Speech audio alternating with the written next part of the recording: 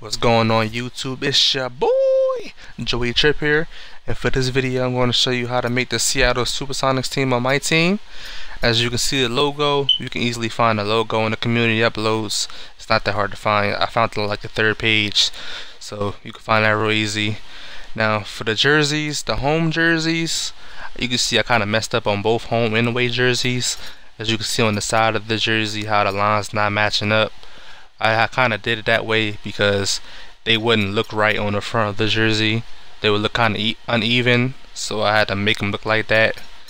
I think I did the numbers maybe too big, I don't know, I'm not sure, but it looks cool. Like this video if you think I did a good job. Like this video. Anyway, I'm gonna move on to like the logos on my jerseys. You see I got these logos, like that logo right there. It's like that one right there. It's not like a made up thing that's already there, like how they give you certain things, like you gotta actually find that and put it on the jersey. Now for my away jerseys, you see I did the same thing.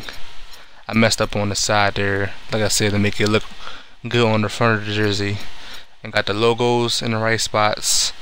So they look pretty good though. I think I did a good job. There might be better ones out there, but hey, that you can follow my steps here and then go on and make yours the best way you can possibly.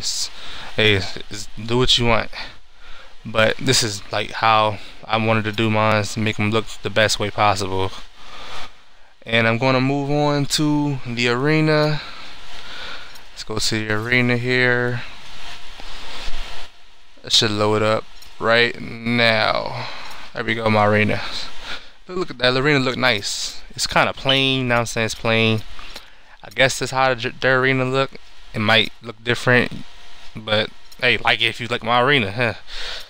Anyway, the colors, like I kind of see that Chester though. You see that Chester, that Twitter, YouTube, that bucket squad, bruh.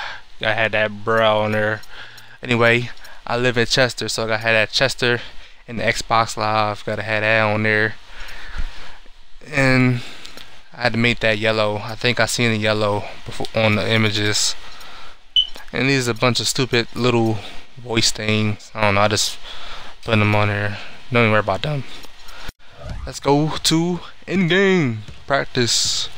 Got my man's Clay Thompson there, hitting that three. I think 2K said that like, perfect releases is going to be kind of rare from the three, because I couldn't get one. I don't think I got one ever, but I think they still good for mid-range though, because last year mid-range is OP. It might be OP this year. Look at that green. Yep, mid-range might be OP this year too. Let's look at zoom up on Klay Thompson here. Let's look pretty fire. Look at that, it's fire right there. Look at that, look nice. Look actually like the SuperSonics. But anyway, like this video if you think I did a good job. Subscribe if you're new, man. Peace.